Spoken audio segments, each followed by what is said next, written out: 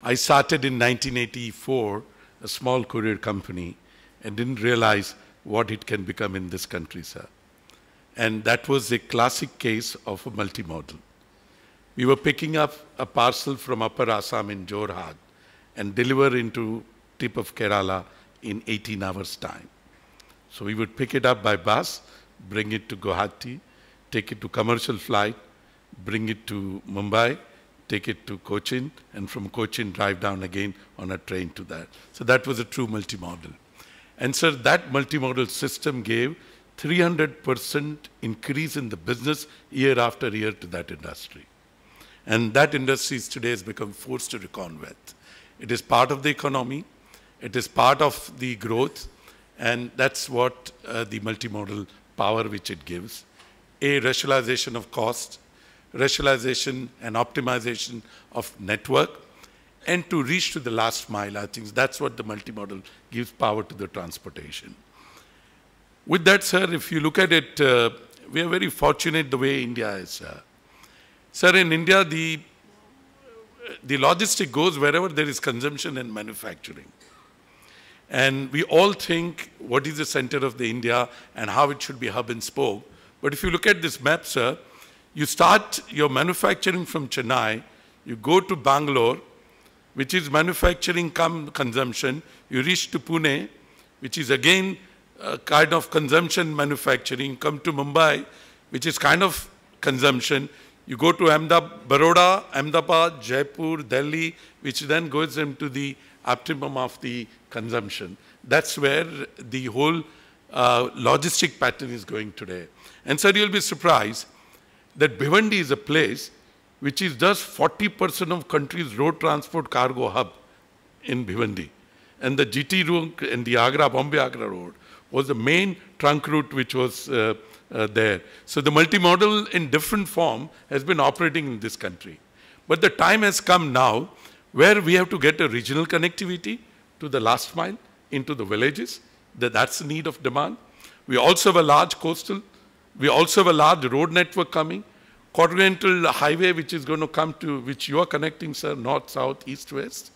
I think we need to create a vision for multimodal in this country. And of course, not to forget your inland waterways vision which is coming in. Sir, in some part of Kerala, we use on backwater, these boats, small boats to deliver a parcel to the houses. So it's been there in small form, in small stage, it's been there. So I think we need to create a vision to understand which are going to be the key hubs for multimodal, which are going to be the key port for the multimodal, because not every port can be a multimodal connectivity. We need to establish where the consumption and manufacturing will get connect. So the most key important, you almost bought GST. And the taxation you improved. But that has not improved the transportation system, what we need to do. In terms of the liability aspect, if a multimodal transport goes, the liability aspect is a huge challenge to us. Now, sir, in liability region, we deal with 7 different ministries. We are the only industry in this country who deals with 6 to 7 different ministries. We deal with surface, we deal with shipping, we deal with aviation, we deal with commerce, we deal with industry, and we deal with finance. And the law, of course, who makes law for us. Now, this ministry, somewhere we get lost because we don't have, which is our grandfather there in the government, will speak as a one integrated multimodal logistic who can speak it. So, give a simple example. When we, as a multimodal transport, when I move a cargo on a road, rail, and ship, and when I give one document to the customer, the liability regimes are 3 different. Railway has a different liability, the road has a different liability, and the sea has a different liability. I think we need to solve this in terms of the taxation, the way you sort GST, we need to sort this out. The other aspect of multimodal, sir, is to create the right infrastructure at the right place. Sir, our industry in the courier industry has done very well there. We had set up an apex body, and these apex bodies are setting up the infrastructure at various locations. So we get economy of scale, and our members who are participating also get the lower cost. So somewhere, sir, government may consider in terms of making on a PPP model with our apex bodies, where the infrastructure is with the apex bodies. So a gateway or a key infrastructure is shared among the people. Because the challenge what we have, sir, we are a highly fragmented industry. Sir, in truck industry, we have 1.5 million truck operators, having 4 trucks each. We're the largest employer, private sector employer in this country, sir. And sir, in terms of the human power skill, by 2025, we will need roughly additional 5 million people to come into this industry. And by 2018, we need another 500,000 people to come to handle the growth which you are envisaging, sir. So I think that these are various things which is come in the multimodal. What is in the multimodal, sir, important, as I explained to you, sir, where we should put the gateways for the multimodal. Be it Mumbai, be it Dighi, be it JNPT.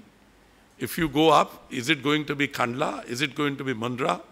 Is it go down south? Is it Vizag? Is it Krishnavatam? Is it Paradeep?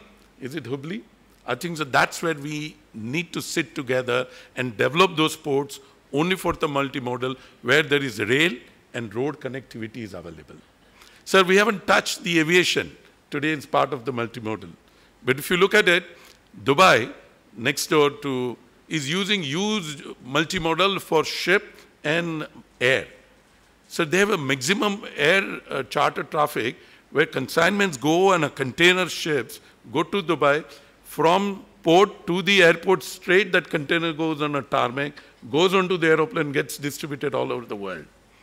I think, sir, one other aspect, India has a unique position, and sir, you said it, more on a security aspect, but we are businessmen, we look at this business aspect. You're give, sir, connectivity to us to Myanmar, up to Thailand. From point of time, we'll have connectivity to even to Sri Lanka, and we'll have a connectivity maybe to Mauritius or Maldives and all. I think so India is ready to assume that role of a distribution point for all the SAARC countries. Sir, with all SAARC countries, you have now come almost on free trade agreement with all these countries. We can become a big manufacturing hub and become sort of a supply for all these countries around with us, which is Bangladesh, Bhutan, Nepal, Myanmar, Sri Lanka, and that's where the great opportunity where we have. And that's where the multimodal infrastructure will play a role. Give us a typical example. Look at Sri Lanka, which can, today virtually Sri Lanka has no e-commerce. And we're just next door neighbor.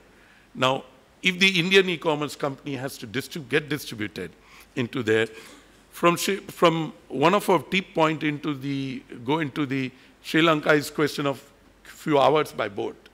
And once we go to Jaffna or somewhere where a lot of our Indian origin populations were living there, we can create a distribution hub from there, going to the whole Sri Lanka. And I think so that will be a big opportunity. And this is a small, medium-sized opportunity for enterprise, Indian enterprise, to get into, penetrate into this country. Same would be Bangladesh, would be Nepal, would be Bhutan. So I'm not limiting the multimodal when we design only for India, but I think so we have to look at it as an Indian subcontinent multimodal where we can do, and where we can integrate rail, which you have connected railway probably, sir, to Bangladesh. You also have put a barge service now to Bangladesh to go through with all the agreements what we have done. So it's a time where we need to look at all this country as one and create a multimodal distribution center where India play a role and put the infrastructure, because, sir, your consumption will be so high. So the cost of the manufacturing with your Making in India program, with our consumption, that all these countries' neighborhood also can get the benefit of the lower cost and get this product at a much cheaper price than probably what they could even import from China. I think so. This is where we need to put our leadership position into establishing where the multimodal is. But the key aspects are 3 aspects. One, we need to look at it, what is the domestic multimodal needs?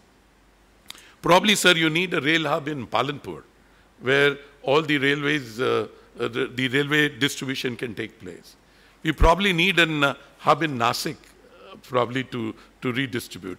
And of course, Nagpur, which is the key, sir, your constituency, which is again are going to emerge. Because, sir, what has happened today, if you look at this, there's more traffic going into the north and the east than the traffic coming from east and north to the west and south. Moment that anomaly goes, the Nagpur will come to play into a role for a distribution into the north and the east and the northeast. So the other surprise which we all are going to see is the northeast. I think northeast is going to come as a surprise package for all of us, a multimodal logistic operator. It's going to give us power to distribute. It's going to give an opportunity to reach there. And on a way, when you're looking into the eastern UP and the Bihar and all, I think this is a place which are ready to get developed and ready to put the market there. And I think so, sir, within our company, we've put a vision now. And our vision is Lux Vision. When the Lux started getting distributed into multimodal, onto your coastal, onto your interwaterways, onto a railway, and then get distributed to the finally, that's where when our coastal and inland waterways and the real multimodal will come. So our company is now working in terms of creating this whole network and setup where the hubs has to be in collaboration with the Dutch research organization, sir. So we are now looking into various gateways, looking at the consumption, looking at the commodity which goes, and of course, sir, the big boost will come to the agro commodity, which is getting wasted today. 37 to 38% floriculture, fruit, vegetables are getting wasted, which would then get saved in a huge way. Also on the agriculture norms, grains and all, if we can do a multimodal in a smart way, would have a save in no doubt transportation cost, storage cost, and of course the loss of the cost. So I think, so, sir, I won't say much to you. What I want to put you into 4 basic requests. First, to set up a multimodal vision. And sir, country has a huge potential. Our industry has a huge potential to come and partner with the government to understand which are the hubs which we need to look at in terms of the port. We can then partner with the railway ministry and the road ministry, which you are, sir, heading, in terms of developing those infrastructure. Third, in terms of the liability regime, which we need to sit together. And sir, for there, our suggestion is, which has been pending with the government long time, sir, set up a logistic board, which is headed by cabinet secretary. And let all the secretaries of various ministry become the member of that board. And all executive decisions on multimodal can be taken by that board, and they can meet once in a month, which can handle infrastructure, which can handle legislative, which can handle the liability regime. And because, sir, then there will be empowerment to various ministry secretary to give us a solution. Right now, we are all going in circle. So I think so that would be a good idea to set up a logistic board. And sir, I must compliment Bharatiya Janata Party in all these numbers of years is the only party who put the logistic in the manifest. And sir, as I said, we have almost like 30 million people who are employed in this industry. First time we got a recognition from a national party to see that this is an industry, and no doubt, in last 2 years, all your efforts are going into building infrastructure towards logistic, and of course the GST will be the last. So the GST will help taxation, but it has to help our industry. As I explained, so we are fragmented. We have small people. A guy with a 4-truck operator operates, and so trucker's life is very, very tough. The man goes with the primers, with a stove, he stays, his bed is below the truck, he stops somewhere, he cooks his food, and then covers the distance of it. And of course, sir, the Cheknaka regime would go now with the GST probably coming in. A Delhi to Chennai truck stops at 79 places, you know, by the time he reaches. I think we need to look at this as part of the ease of doing business, sir. And also in terms of the liability regime, we need to look at the ease of doing business for someone to come. So domestic logistic today has a lot of challenge on the liability regime. And sir, the last, I think, so if we can put a focus on the domestic logistic by building a centralized agency with your leadership, sir, because you have road and shipping both with you. And the major infrastructure is going to come from you and the railway. And if we can put a complete focus to take the multimodal logistic vision 2020, I think we still have 4 years time to make it. Some work has already been done. If we can institutionalize the work, what we have been done, and make a combined effort, I think India would emerge not only multimodal logistic for our country, but, sir, for the whole Indian subcontinent. And I said that leadership, sir, you need to take this. And that's our plea to you, sir. Thank you very much, sir.